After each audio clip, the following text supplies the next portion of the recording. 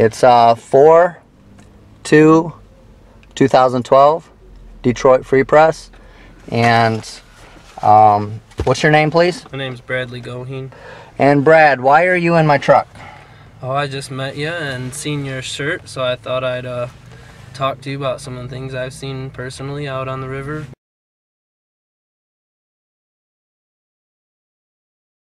Why are you saying that?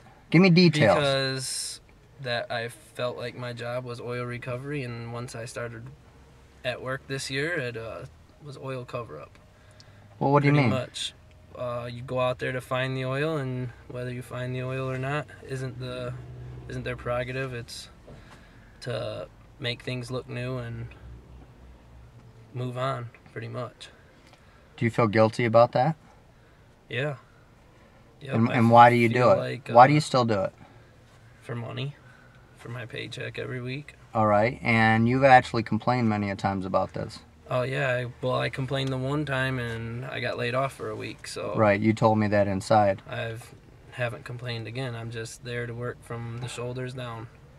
And didn't a foreman tell you something? I think that's what you told me. Exactly that. I'm not there to find oil or to tell any EPA about anything. I'm there to keep my mouth shut and do what I'm told. Not even use the word oil or product or sheen or any of that. Do you realize how bad this tar sand oil is? I only know what they've told me in classes. Have you ever heard about me before? How, you personally? Yeah, like videos, or have you ever seen any? No, I've seen your sweater. You seen my sweater around town and stuff? Yep, a couple of people in the mall and things like that. And when you see that, what do you think? I think that you're onto something, pretty much. The sweater says it. All right, so who is your foreman in charge of you for S.e.t? Steve. I don't know what his last name is. Okay, and what has Steve told you in the past about anything to do with cleaning up oil? He's pretty much told me that it's not oil, it's dirt, and I'm not to use them words when I am working. Use what words? Oil or sheen or product or anything of that nature. We are digging dirt, not oil. But what is it that you see? Oh, it's oil. Lots of it. I see more this year than I did the whole last year. The whole entire year I didn't see as much combined as what I seen in days this year. Did you ever do any submerged oil? Yeah.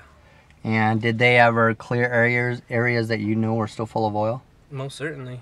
Like, do you remember where, locations? I can tell you almost 90% of the areas that I worked in definitely were not clear. Wow, this is huge. The Iron Bridge Park is where I worked recently on the ground excavation, oil recovery. So you're talking about the park where kids are going to be playing at? Yeah, find right now baseball-sized globs of oil that covered up 2 weeks ago. And it is April 7th, 2012. Who are you? Bradley Goheen. And how far did we walk to get out here? About a half a mile. And who do you work for? S.e.t. Environmental. And why are we in this area? I'm here to show you where some oil is that I was told to cover up. You know, they say it's an accident, but they knew the pipe was bad 3 years before the spill happened. We believe double the amount of oil spilled of what they're saying, and they're negligent, and they didn't evacuate anybody. So please pass these around.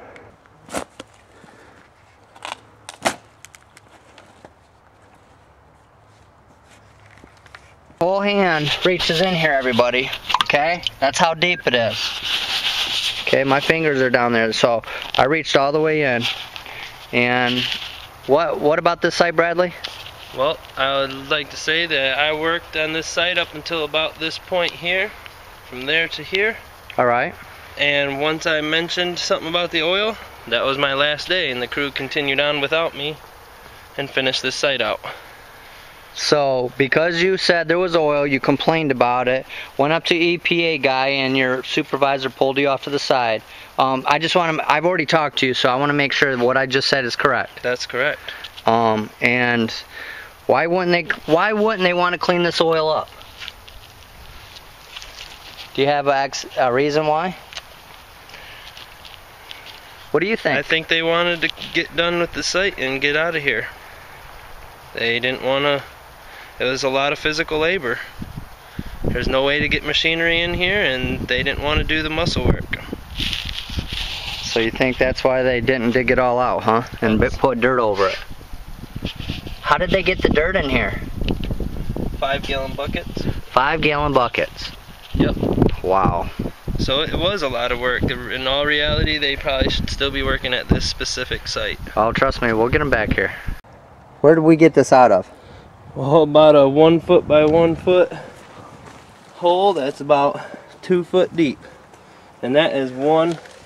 Full of sheen, full of oil down there. And that is one big piece there. 1 second, let me get some video so people can see this. Do you see all this oil?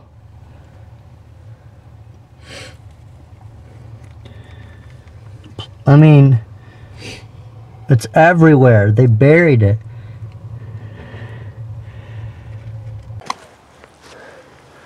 That's all oil up in them crevices. You guys can't deny that's oil. I mean, we know what oil is. We know how to clean it up. Look at that. They buried this, people. I mean, we got animals right here.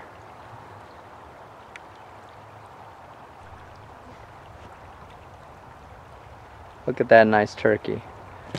Well, he's living in contaminated areas. Possibly close to 200 yards away from where we just found the oil. Yeah, we're right next to where we just found all this oil that's buried, right next to where these kids are gonna play. That is how evil these cleanup companies and oil companies are. They don't care about these kids that'll be playing here. They bury oil right next to them. Showing you all the oil that's still left here. And right where the kids are gonna play. At Bridge Park. So it was about 1.5 feet, 2 foot deep, so we dug a hole. We left the hole here so water would collect, and when we came back we could just easily show some oil. They just filled it in, this little piece right here. So we're just gonna, they probably soaked up a lot of the oil in this one small spot, so I'll dig next to it a little bit and just see what we find. It's gonna take a while.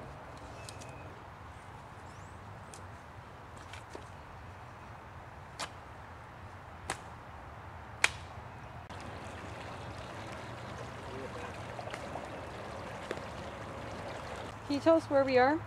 Mile marker 9. About 9 miles from the oil spill from Marshall, Michigan. We're in Battle Creek right now, and this is just where a worker said the oil was buried and came out here and dug a hole, and what do you know? It's here. It's sad what they're doing. I can't believe they get away with it. so. Do you happen to know the life cycle of how long it would take to evaporate? Tar sand oil is not biodegradable. It'll last for 50, 100, 200 years. It's just going to sit there. It's not going away. It's not going to... if it's on top of grass, then a lot of times the grass will grow and it'll stick to the top of the grass.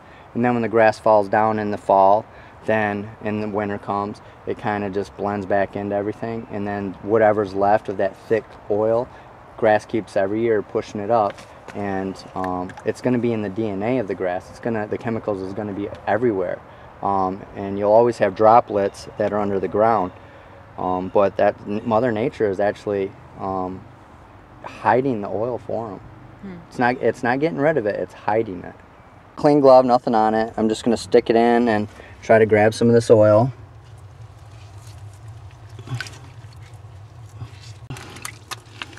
And that's what's underneath all this dirt that they buried. With canvas and grass, and I can't believe that they get away with this. I mean, it's all on the edges. The hole's full of oil, and it just keeps soaking back in, and this is just one hole. Now, I'm going to prove to everybody, follow me please, I'm going to prove to everybody that this is oil. Okay? I'm going to come to the water, and I'm going to stick my hand in here. you see the chemicals coming off? And the oil sticks. Now, I'm just going to grab some mud. Okay. Now I'm going to put my hand in the water again.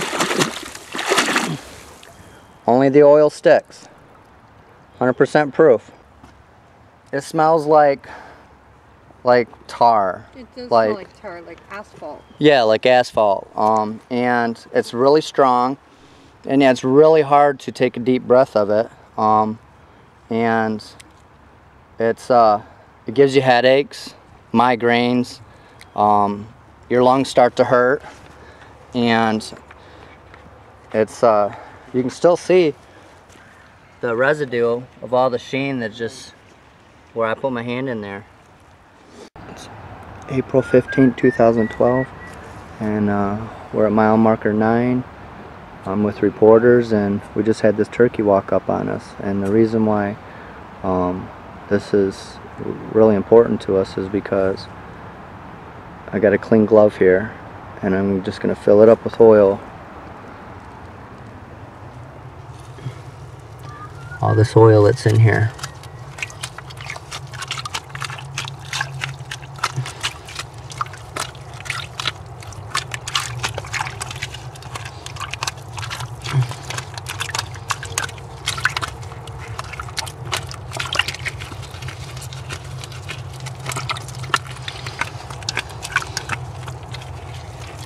Okay, just to show you all the oil that's right next to these wild animals. Let me say also, I hope to see you out on the river paddling very soon.